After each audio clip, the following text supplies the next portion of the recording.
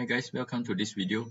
This video is to show how to check the valid email address from your Google spreadsheet and also how to remove or clean the spacing from the name that we collect. Okay, sometimes they have like spacing like this, like in the middle they have few spacing, so actually we need just one. So when we do the arrangement like from A to Z, maybe they might not correct. So we can use some coding to make it like rearrange and then make it properly, remove the spacing. The third one is like we can create a miniature chart like from the marks and then we can indicate from the graph or chart. So we can create a miniature chart in the spreadsheet.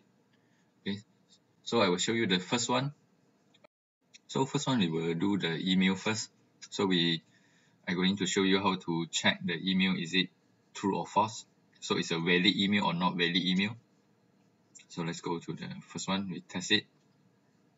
Okay, so like we type it valid email and then we just put like equal and then the function is called is email and then you just put your value. So we want to check this column. Okay, then we just press enter. So this one is a valid email. Okay, so this one is true. So let's pull down this function and then we can check all the email, is it valid email or not valid. So you can see from here and then we can do the arrangement like just click on this and then A to Z. Then we can filter the unable contact participant. Okay, next we will go for how to remove the spacing of the name. So we press this and then okay, example we have like the whole name like this. Okay, so we just remove all this. Then we try to rearrange and then remove all the space. Okay, then we type like trim and then we just choose the column we want to remove the space of the name. Yeah, so you can see the automatic align and then we just pull down the function. Okay, so you can see all is the spacing like here, they all remove and then become just one spacing and then all this align. So then now is a proper one.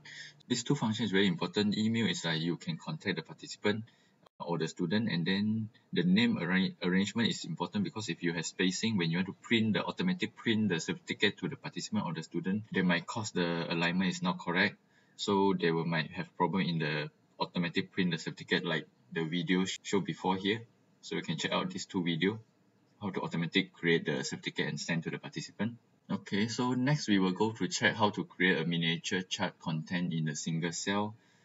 Okay, so let's say we have this and then we like just click on equal and then spark line. Okay, then we choose the column that we want. So we can choose from here starting and then until the end. So we just press enter. Then we have the line. This one, if a default is a chart, okay, so if you want to have a column, we can just like we can view from learn more. They will put out the learn more and then will show us like how to make a column. Let's say we want to have a column, so we can do this like just add on in here.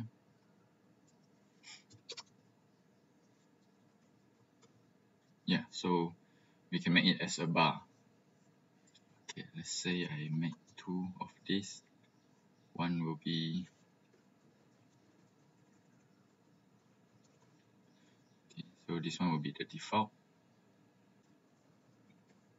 Okay, so this is the chart and then this is the bar, and then we also can arrange the size.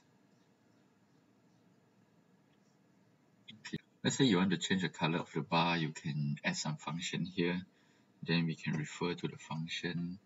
Let's say here is like color, and then we can just like copy here. Okay, so let's say we just want the color, so we can delete this. Yeah, we can just put this function.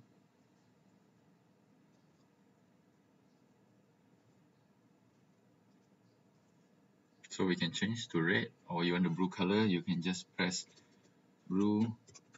Yeah, then you will have your color. So if you want to like put into the chart, you just copy this. Just copy this and then just put in, and then this one is a chart. In here they call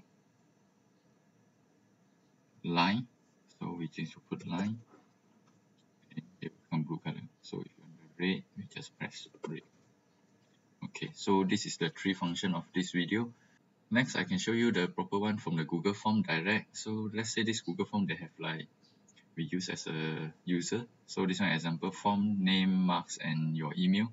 So you put your name, let's say YS, and then you have like lost space.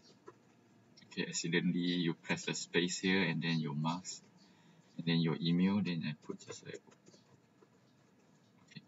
So we just press submit the form, and then we go back to the response, and then we click on the Excel. Okay, so you can see from here, then we can test if you want to check the email, is it true or false. And we just press equal is email in the column that we want. Okay, now they can check like automatic this is a valid email or not valid. So you can very easy to filter out the participant that is ready to contact or not ready to contact. Okay, so next will be the name. So we just press equal trim, and then to clean up all the name spacing.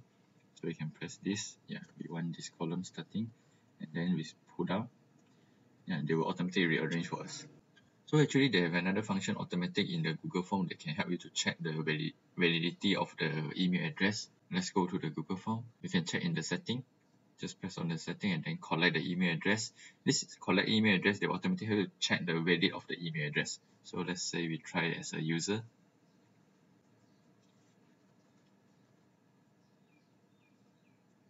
So they automatically help you to check. If this doesn't pass, they not allow you to submit your form.